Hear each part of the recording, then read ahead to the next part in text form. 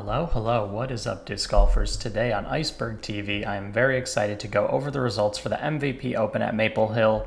Going into this final round, I was very confident that Eagle was going to come away with the win, but Eagle wound up losing 7 strokes to Adam James, and I was very shocked to say the least. Eagle was looking so good. He had a substantial lead going into this last round, and it was just a really bad round for Eagle. He was not staying focused off the tee. It seemed like he wasn't really putting the disc where he wants to put the disc off the tee, and then he also wasn't making his putts, and that is just an absolute recipe for disaster. 58 is, I would have at most thought Eagle would shoot like a 54, 55. Eagle ends up shooting a 58, kind of throwing it away. I'm sure he's very displeased with his performance, but at the end of the tournament, he was a very good sport to Adam.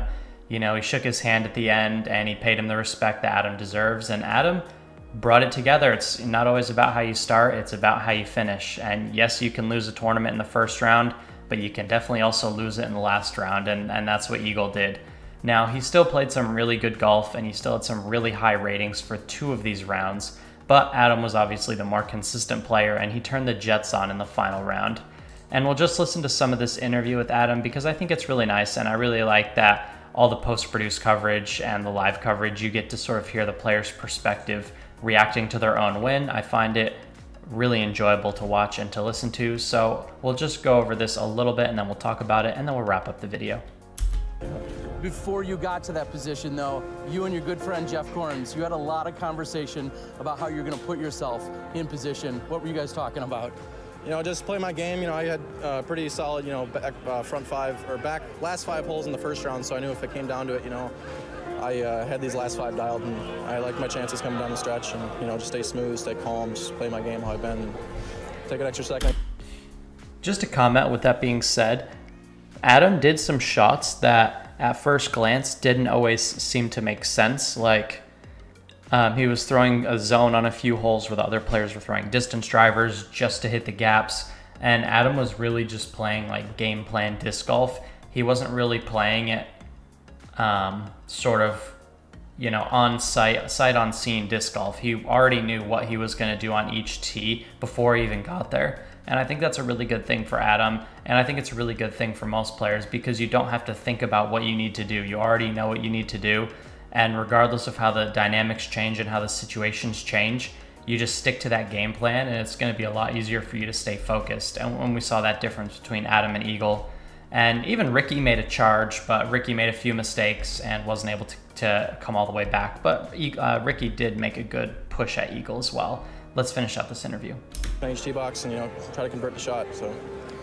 Did you ever think, though, coming in with such a deficit that you could actually hunt down and get past Eagle and the rest of the crew today? It's Maple Hill, so I don't ever count anyone out, and, unless it's a lot. But, I wasn't definitely not counting myself out today. I wanted to come out strong and, start out really hot like I did and, just keep the pace going and, I did it, so. React to this statistic. You're only the 4th person in history to take down a national tour and a pro tour in the same season. React to that. It feels good. I'm working pretty hard this year and, just to win a national tour feels great, but to finally get a pro tour, it's a dream come true, so. And to do it here at Maple Hill is, I can't pick a different tournament, to want to win besides like a major. This is the one I wanted to win the most. So. Give the final shout out to Minocqua and everyone else in Wisconsin. Yeah, shout out Minocqua, shout out Lac du Flambeau, shout out Sandy Point in the Northwoods Open going on this week. I saw Dan Schlitter had a little lead. I haven't looked at the scores, but hope all is well up there and can't wait to get. So really good maturity out of Adam. He sounds really confident in his game. And where we all first really learned about Adam was at the Hall of Fame Classic when he played against Kelvin Heimberg and they had that epic playoff, and Adam made some of the most ridiculous putts that have ever been made in the sport of disc golf. Now we have him coming to Vermont. Do you guys think he'll be able to take that similar style of golf he played at Maple Hill and carry that over to Brewster Ridge and Fox Run? I'm really excited to see if he's able to do that. Now, do you think Eagle is going to bounce back? Do you think he's going to want to take a break? He seemed to be pretty hard on himself after the loss. He was getting, vocally upset during the round. Hopefully Eagle's able to bounce back. I think Eagle's superior distance is going to give him a huge advantage, especially on Fox Run. Distance is massive there. But with all that being said, Leave your comments in the comment section down below. It is your boy, Iceberg Dylan, and take care.